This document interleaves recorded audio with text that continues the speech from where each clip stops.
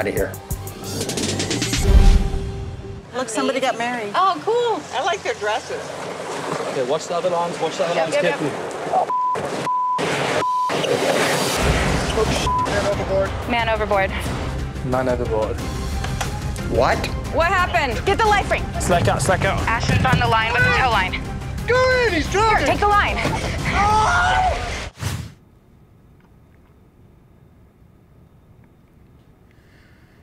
The severity of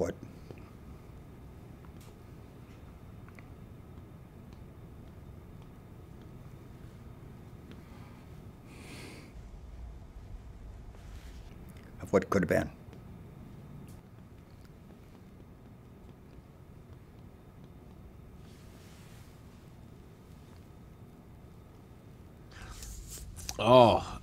So I was on the main deck aft and I had a little earpiece on and I heard Man Overboard.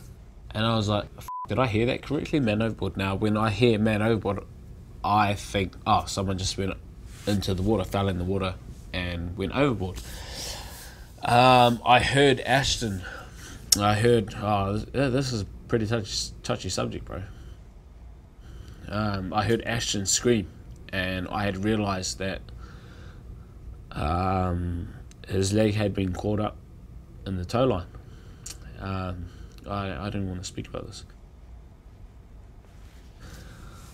So I rushed down to the swim platform, and obviously me and Ashton have this great chemistry relationship, you know. So luckily Riley said, you know, man overboard. Now I'm thinking like someone just went overboard and popped up, you know, not knowing that there was a line wrapped around his leg.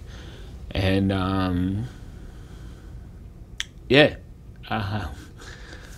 as you can see, I don't really want to talk about this, but yeah, it was it's like seeing your mate scream in agony, and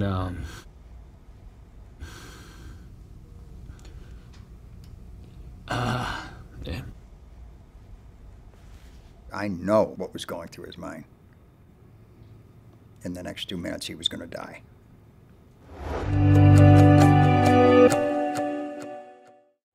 We were leaving port, so you know, with Chandler being gone now, the bar operations became my task. I had finished up what I was doing, so I thought, let me go back and see if I can maybe give a hand to the guys. And when I got there, they were busy with the tender maneuver. As they let the tender out, the tow line got wrapped around one of the fenders, and that's when I was like, let me jump in. And I went down the stairs onto the swim platform, first mistake, and unwrapped the line from the fender. And as I got the line loose, instead of just leaving the line and getting off the swim platform, I held onto the line. And I even still remember saying to Riley, watch out for the line, just watch out for the line. And almost as the words had just left my mouth, I felt a tug on my ankle. And I looked down, I was just like, I'm wrapped. And I went in, and in my mind, I'm like, okay, my first mission was get the line unraveled from my ankle. That mission changed to now keep your head above water, because I'm being dragged by the yacht and I can't get breath. So now instead of focusing on my ankle, I'm paddling up to get air out of the water. I said to myself, get a big gasp of air, go down, because you need to attend to this ankle. But with the pressure or with the tension of me being dragged, I just couldn't get it unwrapped. And eventually I was like, this is happening. I remember my foot came up in front of me with the yacht here, and I'd mentally prepared myself in that moment that my foot was going to be ripped off. The pressure that I felt around my ankle with that rope is something I've never felt in my life. In my head, I was like, your foot is going to be ripped off in front of your face right now. And it was so weird, because in that moment, I remember just locking eyes with Brent, the camera guy. And I saw him unwrapping the line, and I saw Ross working the line too. And I almost thought to myself, guys, it's too late. And that's when I screamed. When I felt that pressure is when I screamed. And within a split second, I get goosebumps, and I'm like shaking. But in that instance, that tension was just released. And I couldn't believe it. You can understand going from being in that state of mind when you've come to terms with it, and now just that tension gets released, boom. I was in complete disbelief, and I couldn't believe it. I got given a lifeline. You must understand, if my foot got ripped off in that water, Captain Lee couldn't turn the boat around and come and fetch me and come and come and burn the wound closed to stop me from bleeding. I would have literally bled out in that water and I would have died. That is the severity of what happened. And I think that's what gets us all shook up, and I think that's what gets Captain Lee teary. It gets me teary, it gets Ross teary. That was a real situation. Nobody can be blamed for that but myself. I put myself in that situation. Things happen for reasons in life. I'm glad it happened to me and that I'm fine. And if I can save somebody else's life out there through what happened and through them watching, then there's a reason for these things happening. Something might seem negative in the moment, but you will see later on where the positivity came out of it.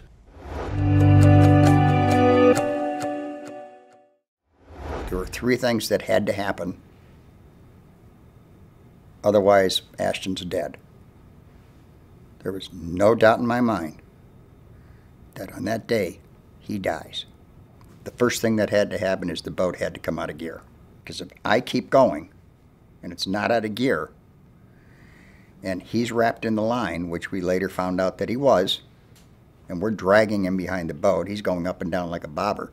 No, he's not going to drown, because we're still rolling ahead at probably 5.5, 6 knots. Our boat displaces 703 tons. The tender weighs another 6, 7 tons.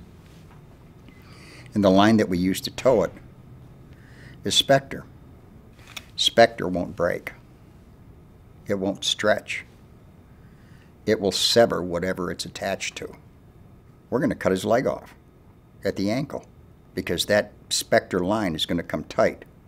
And it's just going to pull like this, and it's going to sever his leg. 2 minutes, he's going to bleed out. There's no way we can get back there quick enough to get him out of the water, on board, to a hospital before he's dead. The second thing that had to happen was Riley had to say, "Man overboard." Otherwise, I don't take it out of gear. If I don't take it out of gear, he's dead. Riley was the only person that said, "Man overboard." And she said it so lightly that I almost couldn't believe what I heard. And I said, "What?" And from then on, it was total radio silence. I immediately took the boat out of gear because I don't know where he went overboard. Before you took it out of gear, did you get confirmation from elsewhere? Or did you No, I didn't care. All I had to hear was "Man overboard, boat's out of gear." Period. Just, that's instant.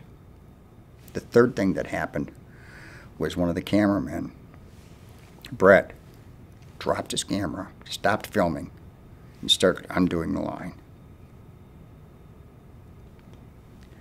to relieve the pressure. Those 3 things. Any one of those 3 that doesn't happen, and I got to make a phone call. Tell somebody I killed their kid.